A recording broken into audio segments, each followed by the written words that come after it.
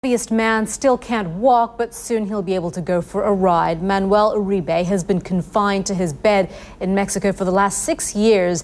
Now, though, he's having a truck modified in order to support his weight. Here's how he says the vehicle will work. The bed will be on the vehicle. I'm going to live in that vehicle. I am going to move in it every day. And for that, I have to modify the house my wife and I have in Escobedo. It will even have a garage.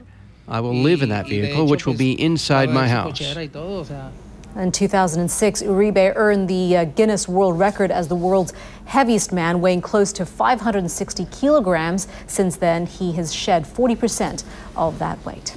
I'm Monita Rajpal in London. World Sport is next.